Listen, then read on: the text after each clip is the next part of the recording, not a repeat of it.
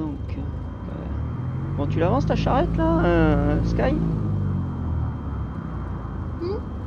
Ah ouais, d'accord, ça y est. Un peu mieux.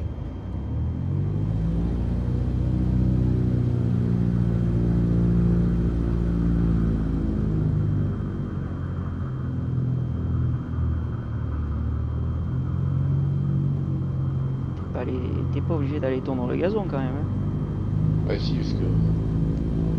Dans tout terrain que j'ai acheté. Ah, d'accord.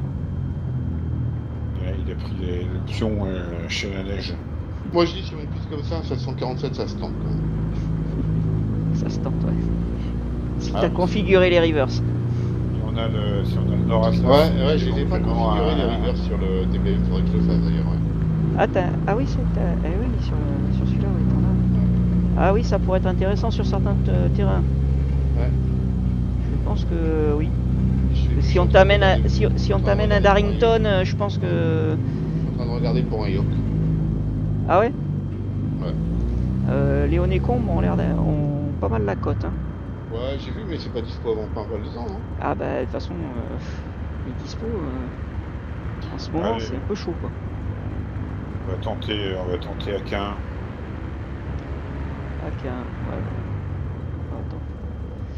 Il est en y-rest ou pas? Ouais, il doit être en y-rest.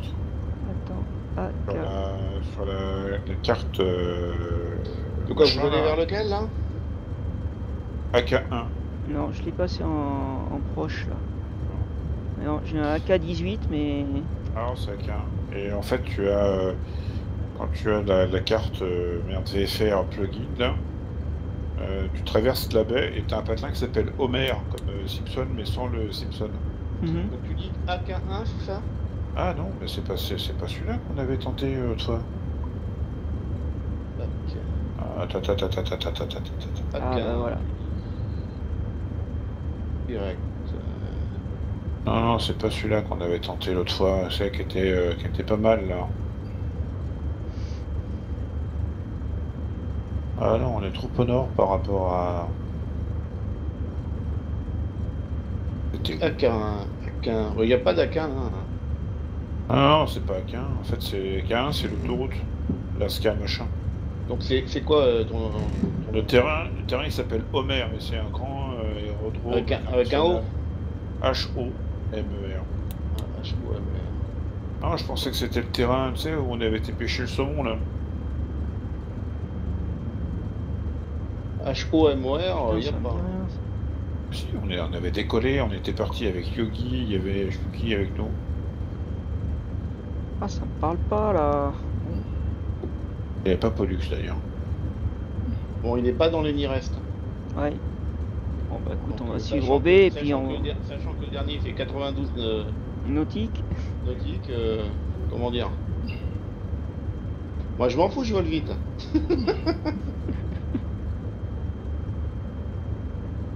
Mais ici un 747 ça se tente. Ouais, on va le tenter. De toute façon, on déplace après. Ah bah écoute, on te suit hein. Alors tu veux quoi là? Quel aéroport? Homer. Ah ouais, d'accord, mais tu peux pas le mettre là. Non, j'arrive pas à retrouver le terrain duquel on était parti. On peut pas taper le nom d'un machin. Flyplan. Back. Waypoint info. Direct tout. Direct tout. On peut pas mettre un... Non. Non. Cancel. Flyplan.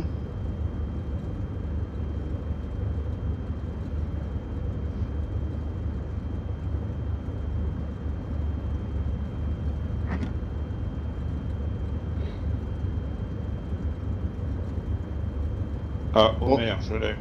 Ah bon? Ouais, je l'ai. Dans les Nirest? Ouais. Oh, attends, c'est un truc de fou ça. Il est à combien? Ah, tata, parce qu'avec ce machin à la con là, t'es obligé de...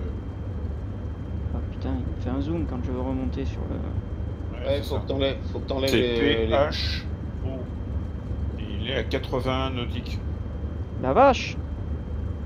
PHO, je l'ai, c'est bon. C'est pas loin, 80 nautiques. Hein. C'est bon, je l'ai.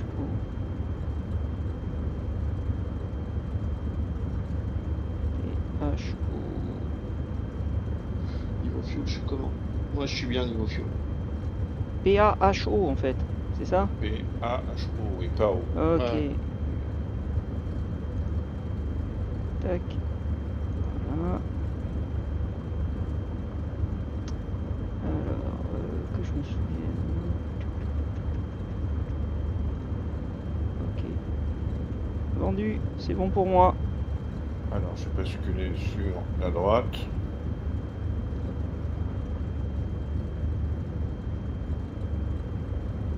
Voilà. Allez. Décollage.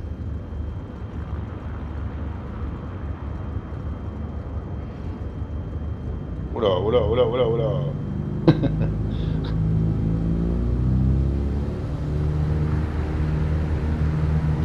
Quoi dans 3 mètres? Là, il y a un téléphone qui s'est garé là, Sky, t'as vu ou parti? Il y a un avion comme toi? Non? Ah ouais. Non, c'est un Beach Baron. Ouais, c'est pareil. Oh là, qu'est-ce qui se passe là? Ok. Là, faut récupérer le colo maintenant. Je suis derrière moi.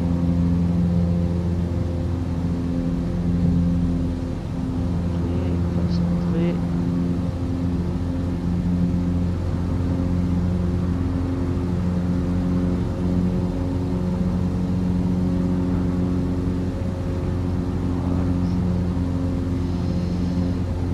Tout ça. Alors attends, j'en ai un qui se barre sur les montagnes, l'autre qui va tout droit. Ouais, je fais des tours. D'accord, ok. Allez, il faut faire demi-tour.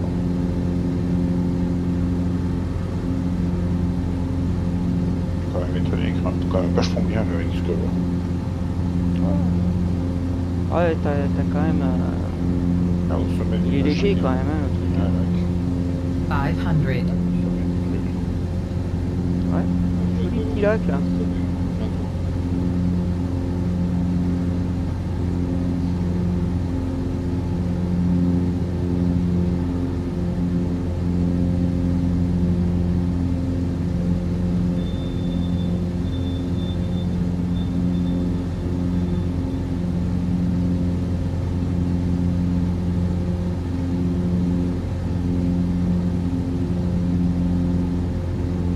ouais, on va peut-être pas aller plus haut parce que vu le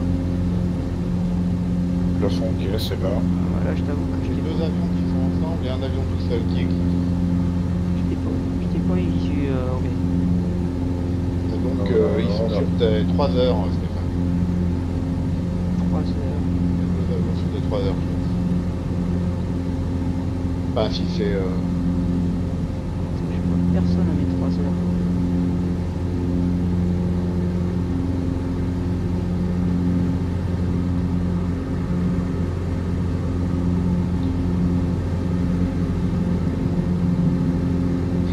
Là, vous allez pas sur l'axe, là? Il y a une montagne. C'est le tour. Ah ouais, d'accord.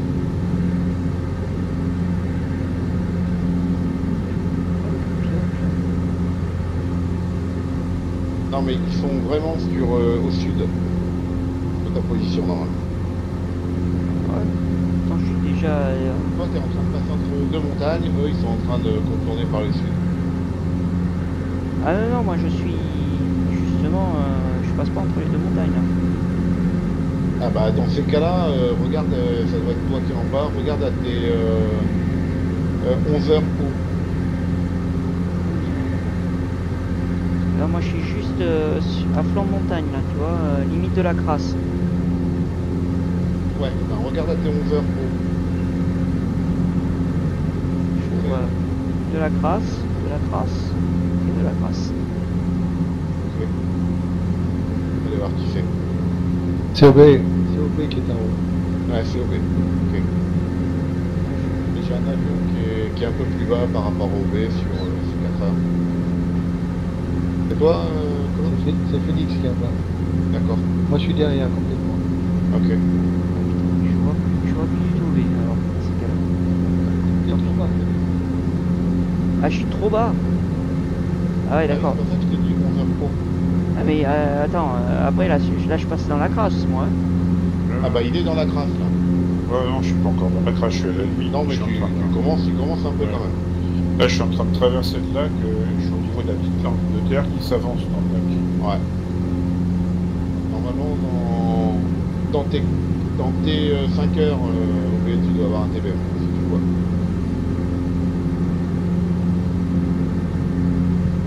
Ouais, Ah non, c'est OB qui est en bas alors. Non, non, OB il est en haut. OB il est à peu près à 3000 mètres. Il y a deux avions ensemble là, en haut. Ouais, c'est OB moi. je suis à mi-pied là. Ah, c'est des pieds? Ah oui, d'accord. Je vais C'est même pas pas marqué d'un mi-pied. côté. Ben, on est... ouais, ça fait 3. Moi, je les fait en mètres alors, je pense. Alors, ça m'étonnerait. Les Ouais. avions russes modernes sont passés en pied, je crois. Ah ouais. Bah, des ailes, OB, pour être sûr que c'est quoi? Il- Ah non, non, bah, c'est pas toi que je suis. il- flap. C'est Ah, Phoenix. Ah ouais, ça y est, jeté Sky, ouais, t'es avec moi là, ouais, ok. D'accord, ok. Ouais. Ah ouais, je te vois, ouais, ouais, t'es bien, faut vraiment Mais que tu OB, te penches. il va se manger la montagne, hein, dans ce moment. Non. OB, je sais pas où il est, hein, donc... Bon, nous on est sur la radiale, mais alors devant on y voit que dalle.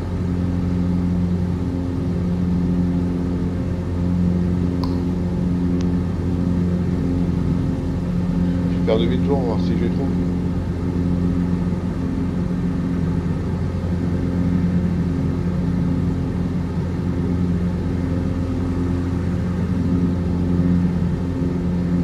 Je fais la Patagonie, mais ça c'est que dalle, c'est à côté. Ouais, enfin là c'est quand même bien bouché là, hein, devant. Je t'avoue Ok, que... ils sont derrière. Ah bon, ça c'est quoi? Je C'est suis posé en casse à vent sans visibilité, je suis pas mort. Ouais, mais là je te rappelle qu'on est un peu en altitude. Rappelle-toi quand on a gelé en Patagonie.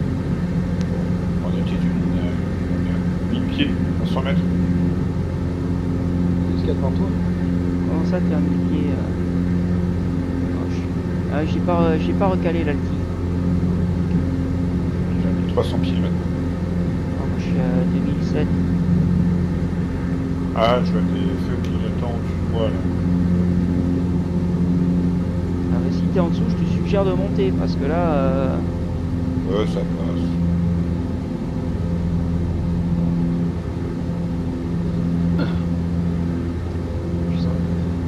Il y a une question de poids dans les avions, hein, Phoenix. Ouais.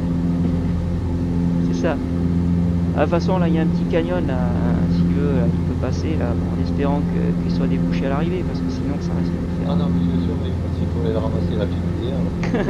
Je dis rien.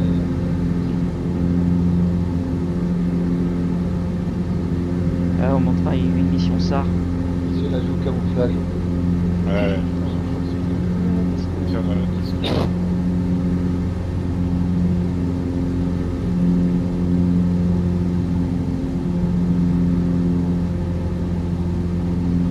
Tu vas passer dans la vallée, là.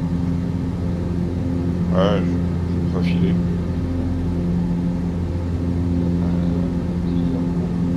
Ok. Prends plutôt celle de gauche, parce que celle de droite, il va tomber sur un mur. Hein. Ouais, c'est ce qu'il a fait.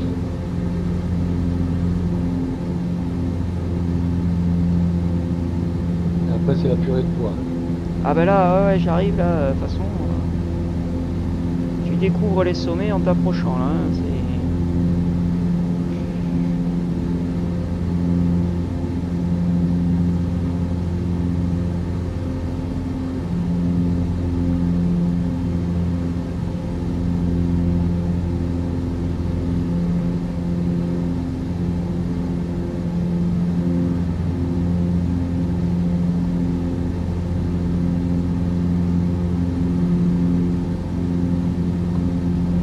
T'es attaqué.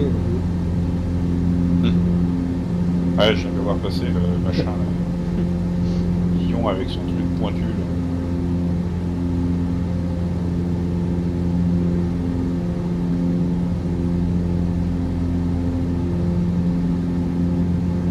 Putain, c'est une bonne idée si on voit que dalle. Si ton écran est bien noir, on fait, hein, c'est que toi que des montagnes.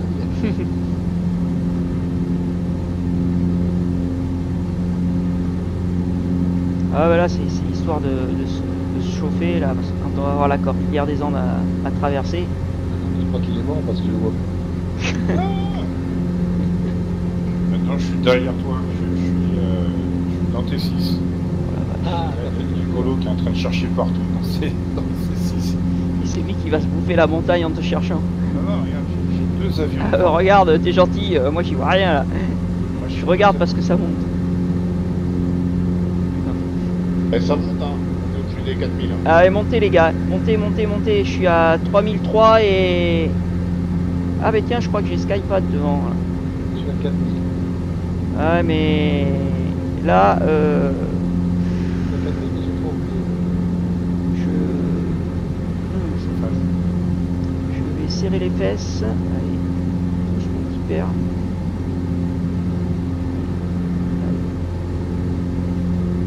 Demain, Félix, sur le forum, qu'est-ce qu'on a vu comme beau paysage? Ah bah là, c'est clair. Bon, ok. J'ai un bug, tout est gris. Je viens de passer ouais, à 3800 mètres. Alors par contre, je n'y vois rien. Mais que dalle. Et t'as l'écran avec les montagnes en 3D, non Ah non. Ouais. T'as le relief qui... Ah ouais, t'as le relief, ouais, mais... Bon, c'est... Voilà quoi. Déjà, je reprends le cap grâce au GPS. Et puis j'ai aussi l'étoile de Vénus là-haut. Ah les mecs, il fait beau là. Ah, vache. Ah ouais, celui-là il est pas passé loin là. Je suis à 8000 pieds là, faut monter à 8000. Oh putain. Ah bah dis donc. Ah mais c'est super beau, venez, c'est super beau. Ah ouais, t'es sorti de la crasse à 8000? Ouais, à 8000 je suis sorti. Ouais. Attends. Par contre, faut bien être sur l'axe, sinon vous aurez encore plein de nuages. Donc mettez-vous bien sur l'axe de... Ouais, bah, enfin déjà si tu veux, Et ça gèle un peu, je vais mettre mon on est tirage. en train d'essayer de grimper sans se bouffer les sommets quoi. Donc si vous montez à 8000, vous serez au-dessus des nuages. C'est monté.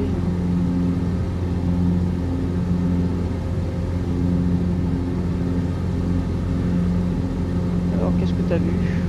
De la brume. Ah ça y est, ouais, je commence à voir. Ah ouais.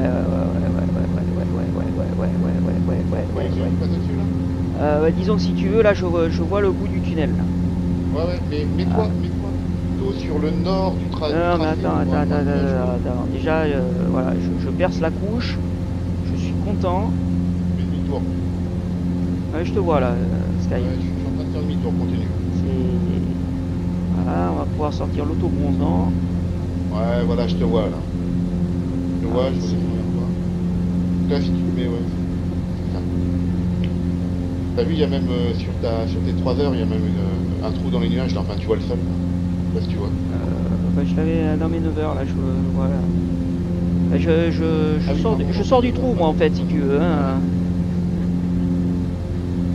Là, je suis à 9006. Je redescends vers toi. Attends, je continue à monter, mais le problème c'est que si tu veux, ma vitesse se casse la gueule et je vais décrocher. Ah, attends. Non, avec le X-Cup c'est 12 000 je crois. 14 tu l'as fait. 14 400 et c'est le Savage Cup qui fait 18. Enfin là déjà tu vois là faut que je fasse gaffe parce que le problème de monter c'est que ta vitesse se casse la gueule et j'arrive. Ouais bah oui mais stabilisé. Ah mais je te dis pas le contraire. Le truc c'est qu'il faut surveiller sa vitesse pour éviter de se retrouver en descente rapide. Et vu ce qu'il y a en dessous de nous,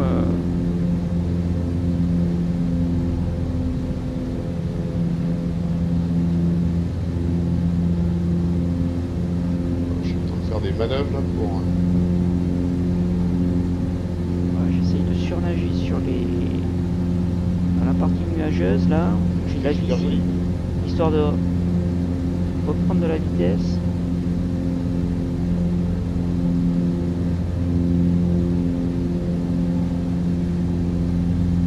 Moi j'étais pour mes visuels. Hein.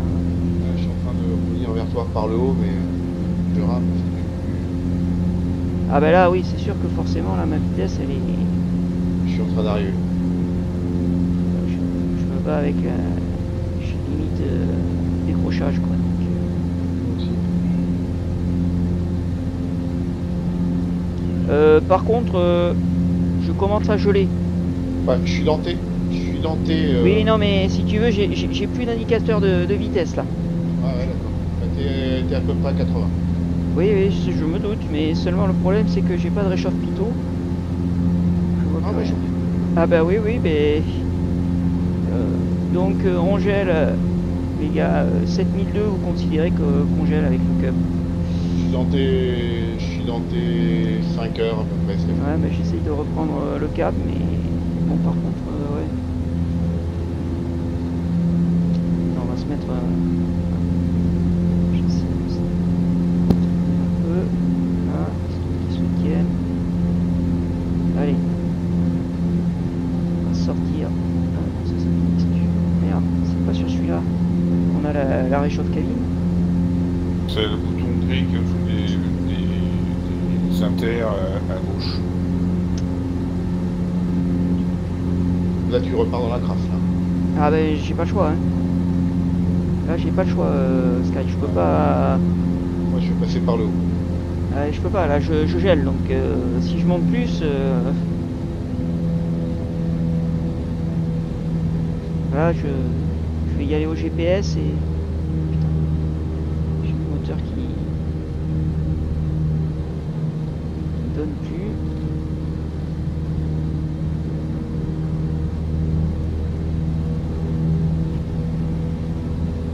Je suis totalement dans la crasse.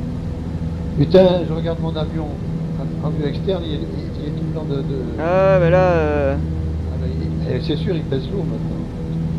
Là j'essaye de... Gros instruments là, tu vois, Ouais, je suis obligé de redescendre. Je redescends. Ah ben moi, ouais, moi je redescends aussi, hein.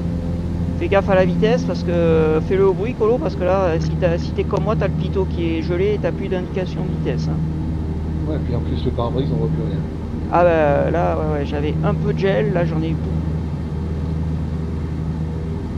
Donc, putain. Qui c'est qui a eu l'idée de venir là, putain? Ah, mais ça vous change un peu. Là, c'est trop facile. Ah, ça y est, un peu de ciel bleu. Ah, Voilà, moi... est-ce que je vais y arriver? Ouais, ouais. Je vais y arriver. Je vais y arriver.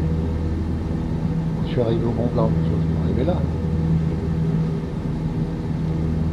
Pour tenir l'assiette aux instruments. Oh. Je vous ai paumé du coup. Voilà, si le GPS tombe en rade, c'est foutu. Ouais. Moi je vous le dis.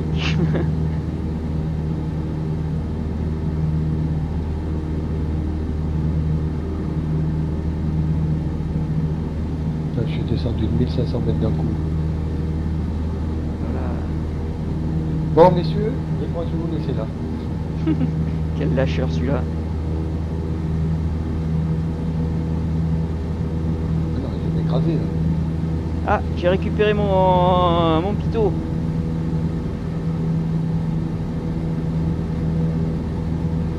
Par contre, je descends. Tu es sorti au fait, toi?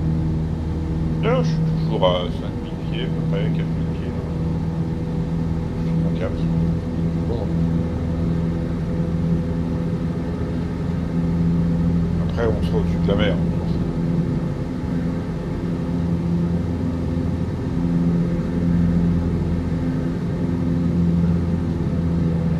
Yes. Si je me casse la gueule, je descends.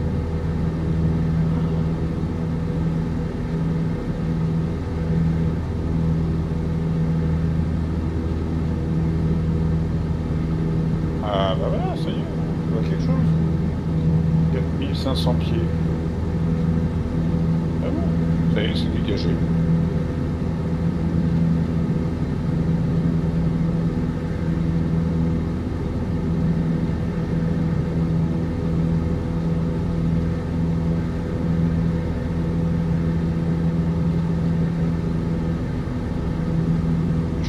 avion devant moi, tu vois. C'est peut-être moi. J'arrive à voir quelque chose au sol, là. Devant, je vois rien. Fifre. Normalement, je devrais arriver sur la mer.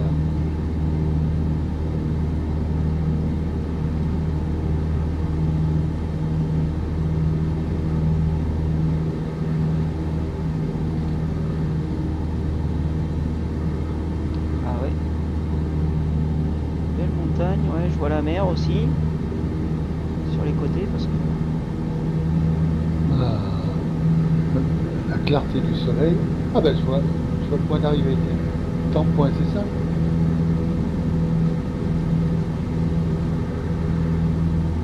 « 5 000 nautiques.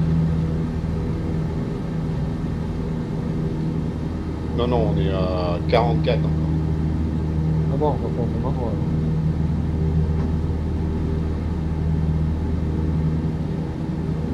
je sais pas, ouais, parce que là, ouais, il m'annonce aussi 47 nautiques, hein, donc... t'as dû te louper, Colo. Ouais, moi, j'ai mis 40 points.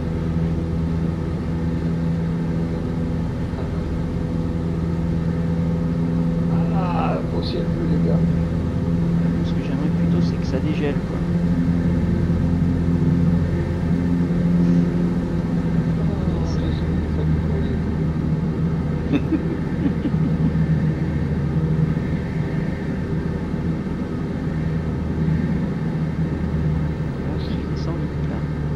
Transmis mon avion. Il en peut plus.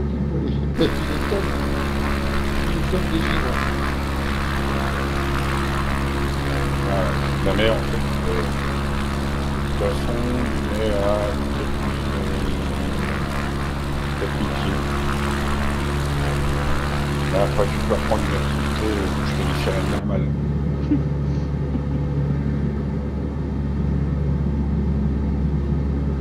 De nouveau, te nettoyer les oreilles ou le nez, faire du grec à ta passagère.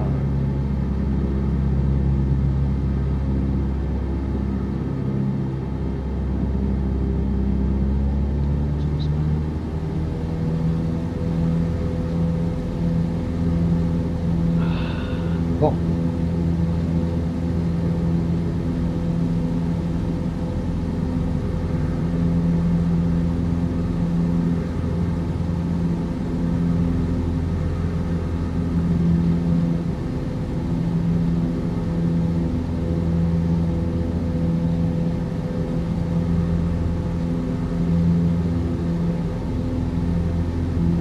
Sommes qualifiés à peine pour le VFR, on vient de faire de l'IFR.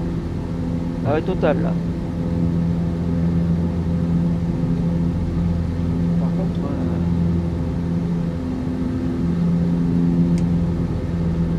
je vais mettre la réchauffe du carburateur. 500. Ce qu'on a fait, là. Si on peut faire le mal, j'aurais peut-être dû le faire d'ailleurs plus tôt, quoi.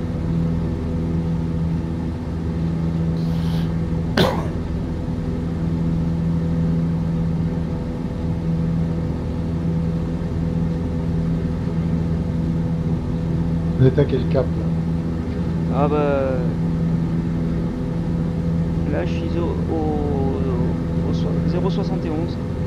En fait, je suis le GPS, hein, en fait. C'est tout.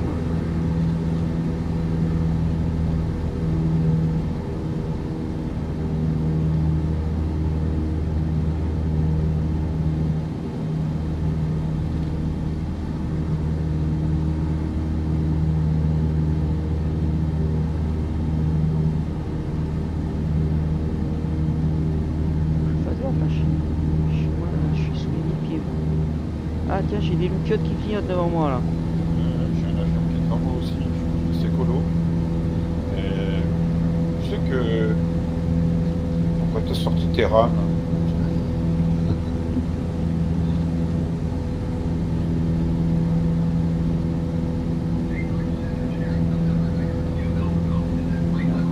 Il annonce, il y en a un qui veut avoir des problèmes avec la TC.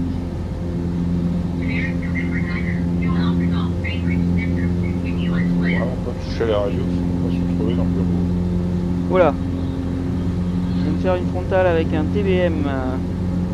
Oh les gars, j'ai un avion qui va dans l'autre sens. Oui, Ouais. c'est Sky. Ah d'accord. T'as vu que j'étais devant, je fais Nico. Tiens Sky, tu veux pas te mettre juste devant moi là, histoire de dégeler mon pare-brise un peu plus rapidement? Ah, mais je peux, hein.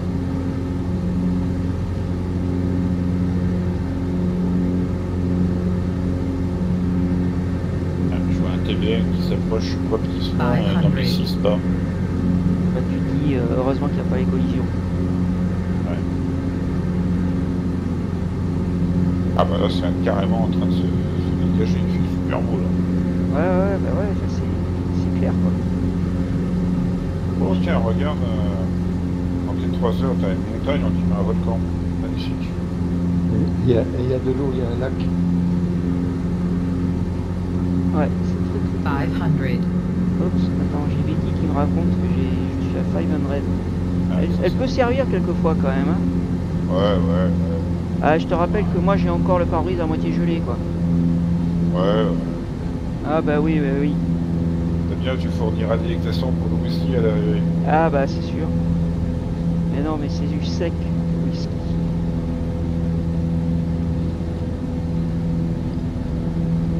Ce sera pour le jaune que Colo a amené quoi. Ah ouais, sur toi, ça. Et d'ailleurs, il va falloir que je me réapprovisionne parce que...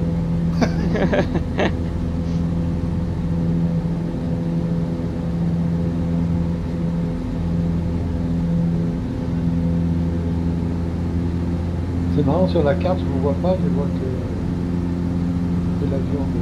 Ah si, je vois.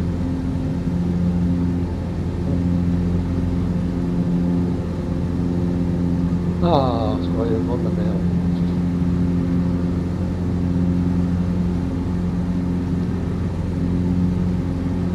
Fais gaffe, Colo, hein, t'as un TBM, t'es 5. Non mais, il va dans l'autre sens. Je pense pas, là. Non, là, je suis à côté d'un X-Cub, là. Ah bah alors c'est Steph qui est là. Quoi? Ah ouais, je confirme, il est avec 3 tonnes.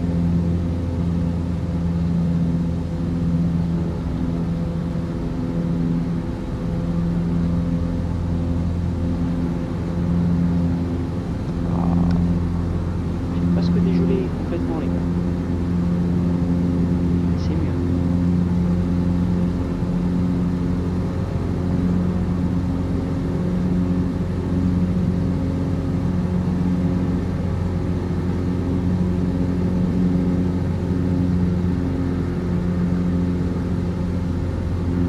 On va à PAHO, c'est ça?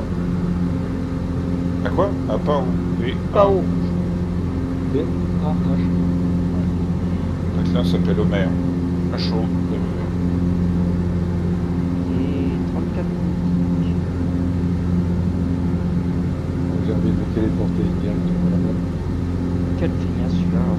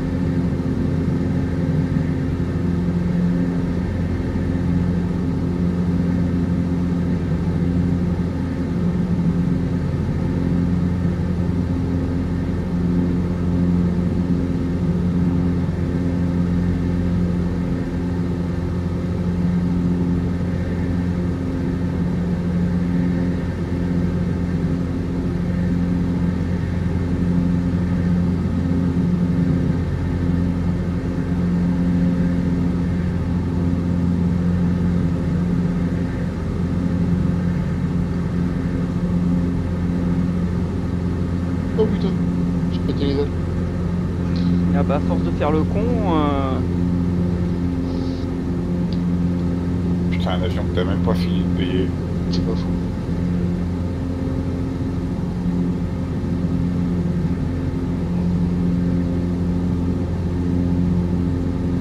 C'est con qu'ils préviennent pas.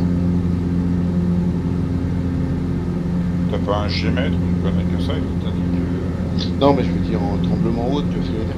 Ah, ouais, là. Ce sera intéressant quand même.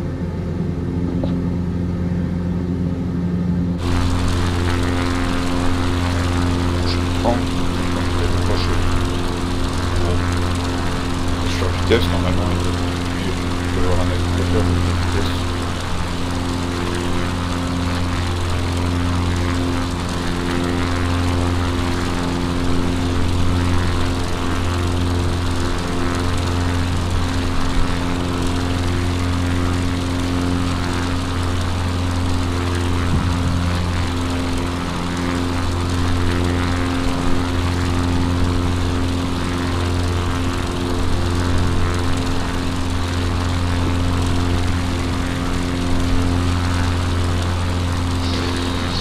Non, mais c'était pas sur la tête. Tu fais une ressource, il y aura un projet.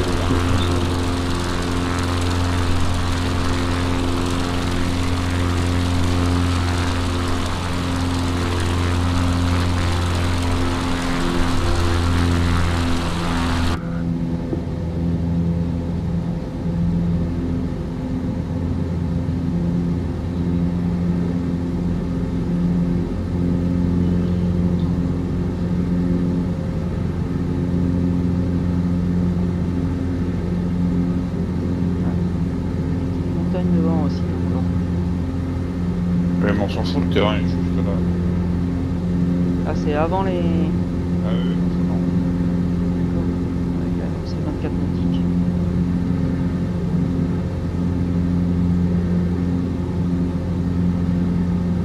En fait.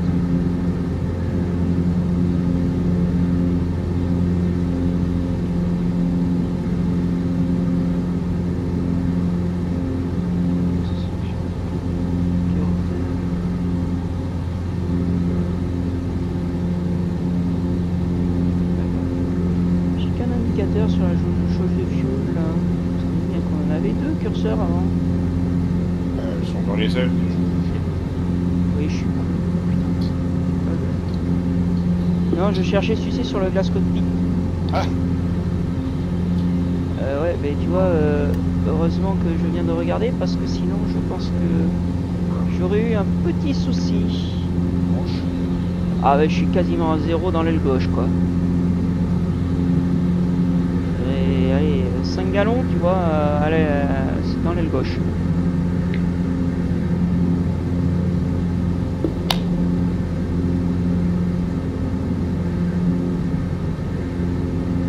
C'est vrai que sur le cup, c'est sur le glace cockpit, c'est la totale quoi en fait.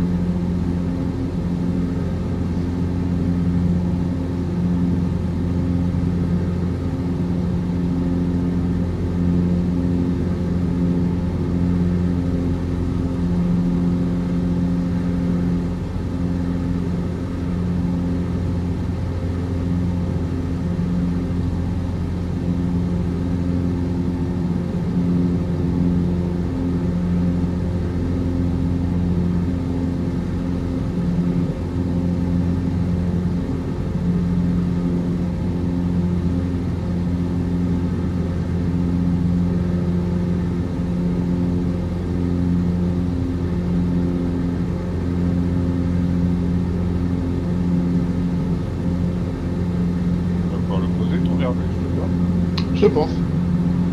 C'est pas vrai. Il a pas fait ça. C'est toi là. Ah bah ouais, il vient de passer, ouais. Je l'aime bien le Boeing 700, je sais plus combien, là. Il a un super cockpit, quoi. Je sais pas si vous avez essayé. Non, même pas, quoi. Je veux dire, l'Airbus dedans, le cockpit, il fait pas très... Enfin, il est moche. Alors que celui du Boeing est super bien fait en 3D. Et le 747 est bien, mais il fait vieillot, il fait un peu...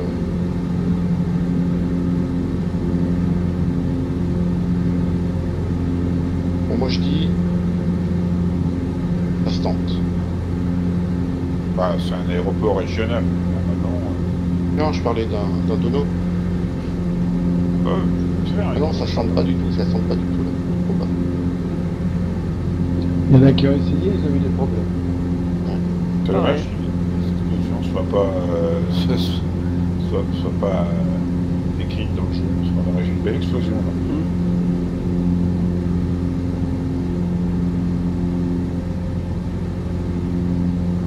Il y a un HUD sur le gros portable. Ah, bah ça te rappelle le F16. Non, non, je te jure, ouais, il y a un truc amovible, pas mal. Bien fait. Ah, il y en a encore un qui joue avec la TC. Non, c'est pas moi. Par contre, je suis pas sûr que j'ai le chemin en fait. Si, normalement. Je sais pas. Vous êtes à quel cap là? 078, c'est ça? 88. Ouais, 88. Il va rattraper la radio. Ouais, bon, aussi, c'est pareil.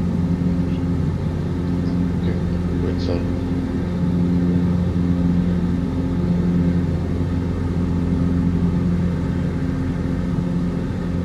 C'est bien dégagé là.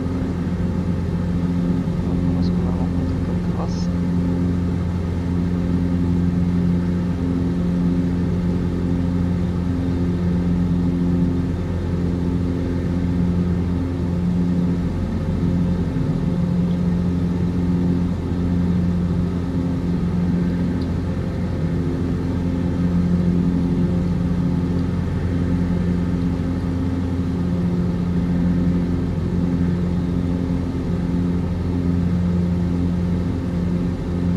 Ouais, par contre, je sais pas du tout comment sélectionner les aéroports là-dessus. Hein. Ah bah écoute, c'est moderne là. Ouais. Je sais Si c'est moderne, tu sais, il y a la voie. 88, mais le terrain il doit être nord-est, il doit être au 60, le canal du Jaune.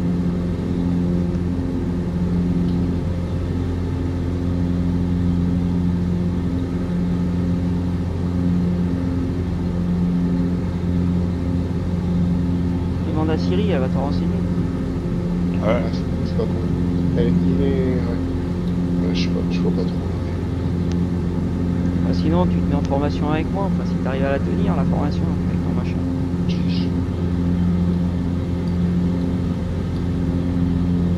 On te ramène.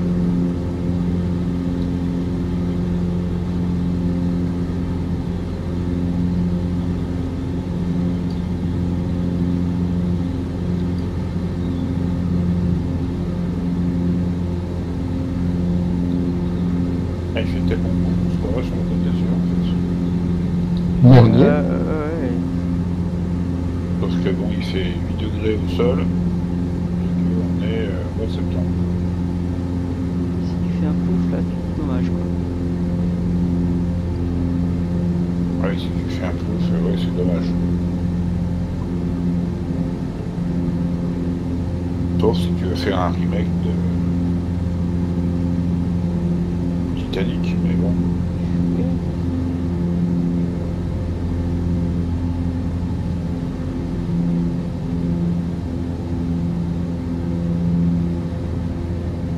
Nuageuse devant là. C'est clair qu'il y a encore du boulot. Pour les concurrents, c'est sûr qu'il y a du boulot. Là, en allant sur Orcas, tout à l'heure, j'étais entre deux bouches. Ah bah là regarde, on est passé de la crasse, ça se dégage, c'est... Ouais, et puis ça se trouve, si t'attends un quart d'heure, t'auras de la crasse ici. C'est possible.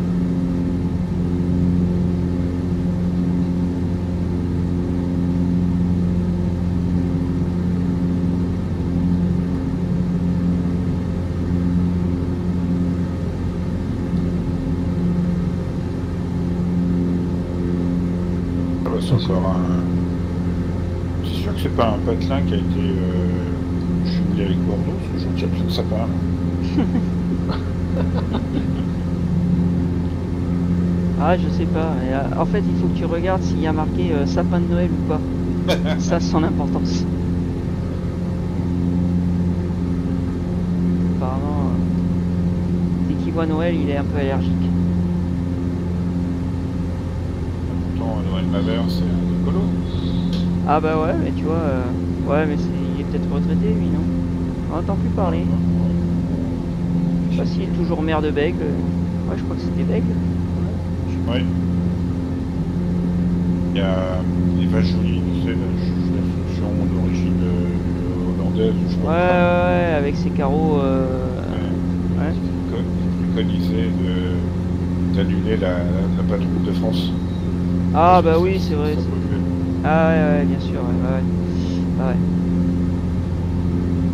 Ah Ils sont gardés les colorants.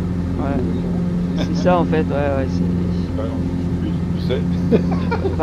Va peut-être falloir leur dire aussi que leur connerie, va falloir qu'on l'enlève parce que ça pollue un peu.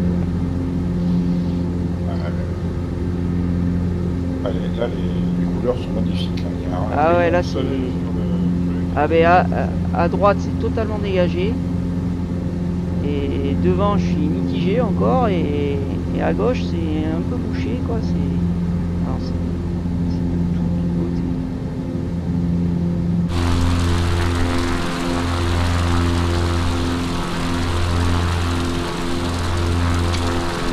Ouais, ouais. C'est vrai.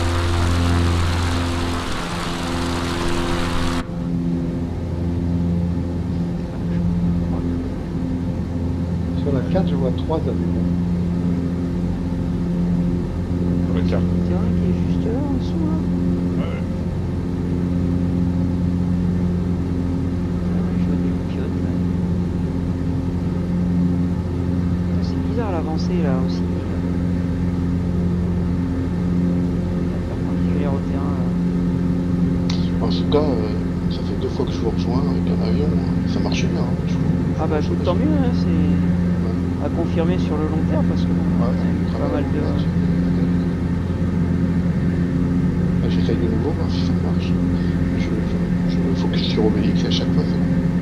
C'est-à-dire que s'ils veulent vraiment attirer des cibleurs convaincus ou pas, je pense que c'est un des éléments qu'il faut mettre en avant.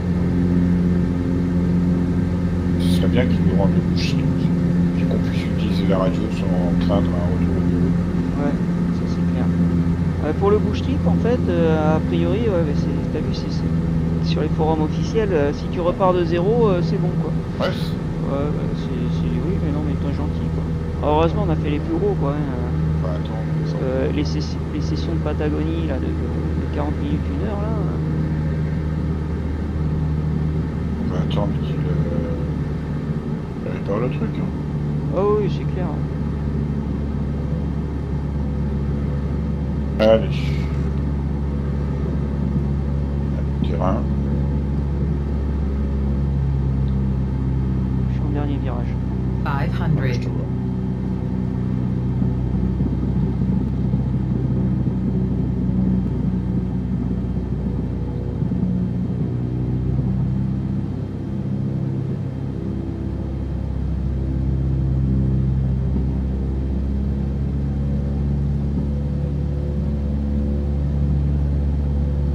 Pas dégueulasse aussi comme point. Hein.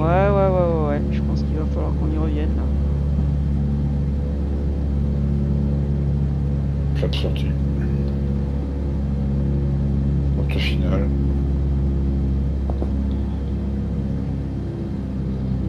Ah, il y a un avion générique qui est en train de doubler par la gauche. Seuil de piste. Voilà. Salut les gars, c'est Rebex. Rebex. Ouais. Ah, ils ont fait du super boulot là sur la vision des contacts. Hein. Et pour moi, c'est le jour et la nuit. J'ai un peu oublié mon arrondi, voilà, sur ce coup-là. On a testé hier, c'était pas mal. On voyait bien les caractéristiques des avions. Ah ouais. Ah, Non, c'est top. non, ils ont Ah ouais. ils ont un bon rendu là maintenant. Je pense que. Après, le testeur en chef nous dira, c'est Kintaro, il dira si c'est... Oui. Après, après, bon là, Oui, faut voir si sur une ou deux sessions, histoire d'éviter l'effet placebo aussi, quoi. Mais bon. Voir différents réglages de météo, machin et trucs. Mais enfin, Ouais, le c'est premier ça. contact, là, on était sur la carte Rhineland, là, tu sais, avec le... on a volé en chasseur. Et Vous aviez lancé le Furballs là, Ouais, c'est ça. ouais, mais c'est ce qu'on a fait hier. Là, je pense que là, tu peux pas avoir plus parlant. Hein. Ah ouais, non, c'est clair et net. Là, t'as 32 IA qui te tournent autour, qui se foutent sur la gueule. J'ai pas noté de baisse de FPS, alors après... Moi non plus, j'ai pas vraiment fait. Enfin, j'ai rien. J'avoue, En vol, j'ai rien pas, ressenti. je regardais plutôt à pas me faire dessouder. Là, le gros changement pour moi, c'est quand tu quittes la cible, que tu as sous les yeux, que tu regardes ailleurs, que tu regardes dans D6. Et tu reviens sur la zone où elle doit être, tu la vois. Tu vois un avion générique devant toi là ou pas? Ouais, j'avais un avion générique, mais moi j'ai pas la version premium avec le Boeing. D'accord. Là, Stéphane, tu vois quoi? Ah là, c'est pas un Boeing que j'ai. Non, c'est quoi? C'est quoi Ah si, je pense que c'est du générique parce qu'en plus tu te promènes avec la roulette avant. Ouais, bah donc ça veut dire... Alors je reviens, reste en jeu. Ça veut dire que le X-Cub il est buggé, c'est-à-dire que dès que je change de skin sur le X-Cub, il y a toujours mon problème. Attends, je vais essayer avec le X-Cub, avec le skin d'origine. Parce qu'en fait, tout à l'heure, tu voyais bien le TBM, et là, j'ai juste pris un X-Cub avec un skin à part, c'est tout. Je comprends pas trop. Je ne comprends pas. Ouais, mais après, c'est lesquels? C'est les premières skins du site Bouche Trip? Non, c'est les dernières récentes, là, donc... pas de raison. Je vous rejoins. Ouais, mais après, tu sais, peut-être qu'il y a des subtilités que certains n'ont pas acquis et que... Ouais, peut-être ça définir comme départ, OB, allez, démarrer. J'arrive, hein. Comme ça, j'aime bien faire mes petits tests.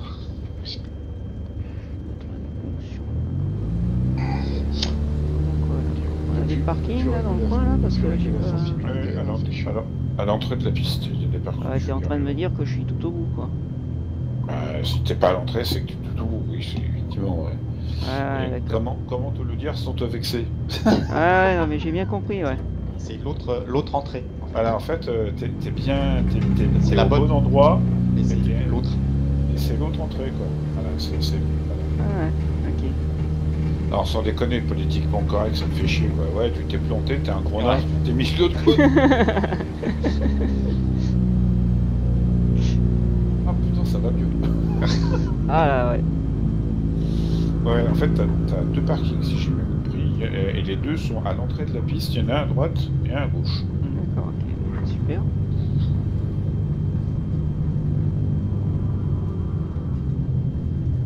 Par défaut, le terrain est pas mal, hein. Pas besoin de rajouter des trucs. Bon, moi je vous souhaite une bonne nuit, un bon vol. Ok, puis, ça marche. à la prochaine. Ok, à plus. Ouais. Bye bye. Bonne nuit, ciao. Ciao. Stéphane, tu me dis si tu vois un X-Cub, je suis en train de te doubler par... Il y a un X-Cub qui est en train de passer au bout d'un autre X-Cub. Ah bah c'est bon, tu vois un X-Cub là. Ah ouais, là je vois un vraiment X-Cub, ouais, je te confirme. Ouais.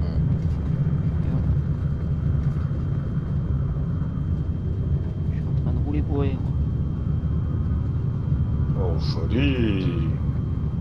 Alors, est-ce qu'il va se casser la gueule ou est-ce qu'il va pas se casser la gueule? Alors... Ils sont où les taxiways là? 9h. Ah, dans 200 mètres, 150 mètres, 100 mètres. Ouais. Attention. Top virage. Ouais. Allez, on sort le frein à main et en avant.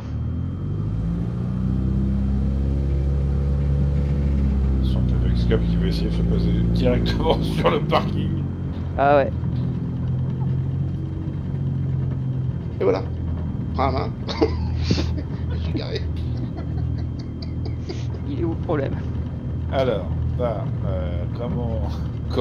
comment se faire cramer sa licence en moins de 30 secondes? T'as vu que ça atterrit court, par contre. Ah oui, oui. Ah ouais. Tiens bien. Par contre, tu vois l'indicatif des autres avions. Ah, il est toujours pourri quoi en multi quoi. Il est pourri quoi. J'espère que ça, ils feront quelque chose quoi.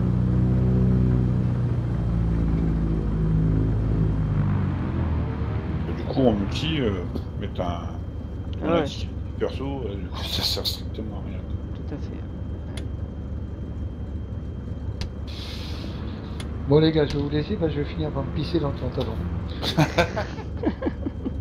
Allez, passez une bonne nuit. Allez, bonne nuit Colo. Nicolas, ciao, ciao. Ciao. Et bonne nuit. Allez. Pourquoi il m'a arrêté là? Ça va pas là? Après, l'avantage, ce qui est dommage, il faut vraiment qu'ils fassent des avions, tu sais, qui volent un peu plus vite avec un cockpit ouvert, parce que tu vois, le X-Cup, tu vois bien tout autour. Quoi. Bah, attends, qu'ils fassent ça. S'ils nous font un PT Cadet, un Boeing PT Cadet, ça peut être sympa, c'est un avion école, biplan. Bah, qu'ils nous fassent un truc comme un X-Cup, mais en plus gros, plus rapide, quoi. Ah, plus gros, non, il est pas plus gros le. Ah, si, il est plus gros, mais il est pas plus rapide. Enfin, légèrement plus rapide, je veux dire.